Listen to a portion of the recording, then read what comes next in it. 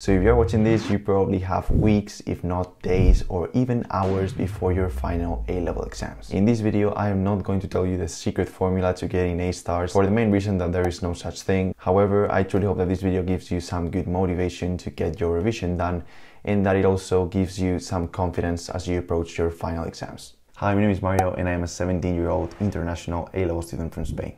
As you can guess from my age, I am in a very similar situation to yours. We all know that A-levels are important. They are the only real piece of judgment of our knowledge and they determine our future to an extent. What we end up studying at higher education, our future job, and our life as a whole may be affected by this in some way or another. But, this should not make you feel bad.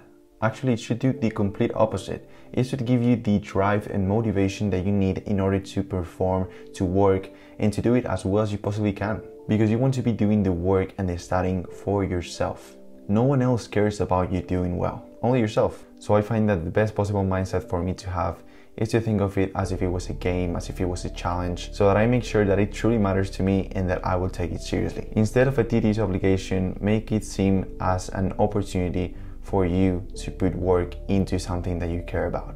So once we are clear on the why for trying our best at A-levels, now the next step is to actually get into the studying, which at this point it should ideally be more revision than actual learning. Still, it is very common to feel like you are in a rush to cover all the content, and yeah, don't worry about it because we are all there. Having said that, it is crucial that during the time before your A-level exams, you become fully aware about which parts of the content you know and which parts you don't fully know yet.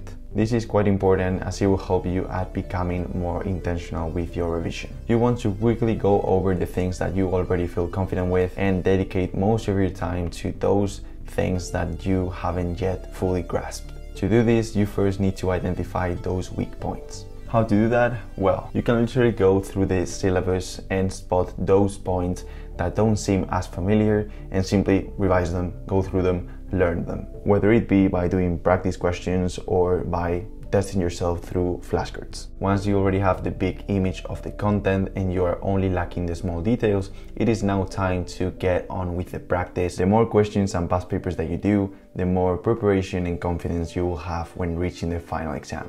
Once again, try to focus on those questions that you don't usually get right because those will be the ones that will make the most difference. You can go over past papers and skip those questions that you usually get right and focus on those questions that you don't usually answer correctly or that just don't seem really familiar to you. So yeah, I also recommend you to do a few past papers in real exam conditions before the final exam. Sitting down and doing the paper as if it was the day of the exam and not looking at your phone and doing it in the specific time frame of the exam. This will not only give you the most realistic preparation, but it will also significantly boost your confidence and exam technique, as you will be able to spot patterns in the questions and they will seem more familiar to you and questions will be less of a shock when you get to the final exam.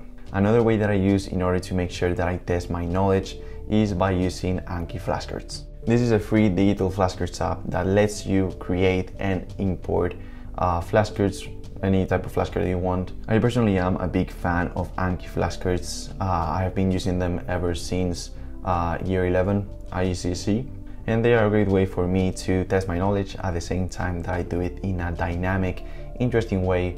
It is visual, it is entertaining, it is a good way to make sure that you enjoy studying. If you would like to have the flashcards that I used in year 12 AS and the ones that I am currently using in year 13 A2, then make sure to stick to the end of the video because I have a surprise for you guys.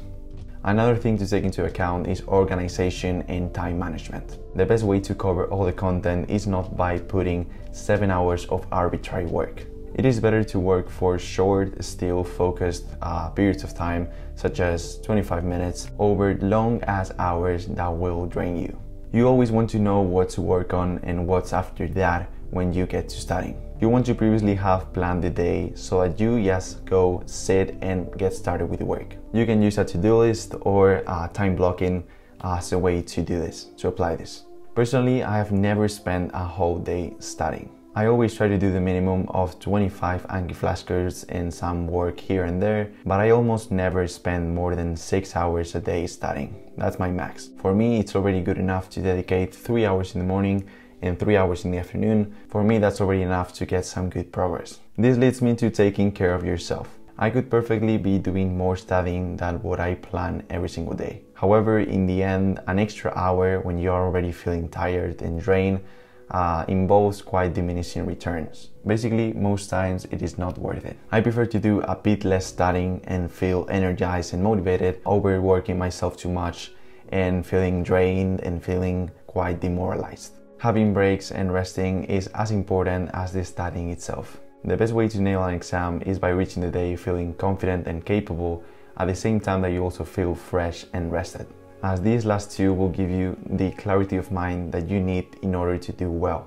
in an exam. Last but not least, I find that during this time of intense studying, it is really important to do other things apart from studying. To relax every now and then, to stay sane. For example, doing exercise really helps disconnecting from your studying and also having a clearer mind. Personally, I set myself a minimum of going one day to the gym and doing 30 minutes of static bike throughout the week. I am very strict with myself because I seriously believe that a right body means a right mind. Also, socializing is really important for your mental health. From just calling a friend between your study sessions to properly hanging out. This helps so much in feeling content with yourself and also feeling more refreshed when you get back to the studying. So as a way for me to thank you guys for watching up to this point of the video, I wanted to announce that I have just published all my flashcards for physics and chemistry for year 12 and year 13, AS and A2, and they are now free for anyone to download and to start revising them. I know I could be selling these for a good amount of money, but I don't really care about that, to be honest. I just care that people get to benefit from it, and if I share it for free, it will get to the greatest number of people, which in the end is what I want. So basically, if you want, just go ahead and download them and import them into your Anki so you can get started revising with my flashcards. And so that you make yourself an idea, I used the AS flashcards and got all A's because there was no A star, but I would have got an A star in physics, I think. But yeah, if you want to contribute, you also have the option to do it.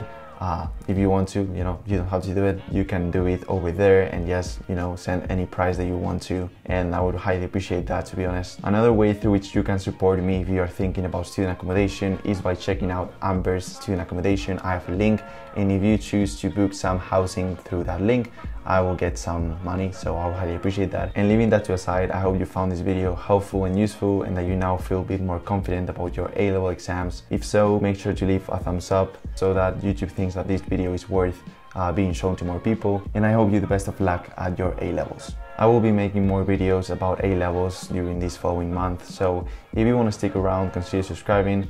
And yeah, basically that's everything that I wanted to say in this video, and I'll see you guys in the next one. Bye.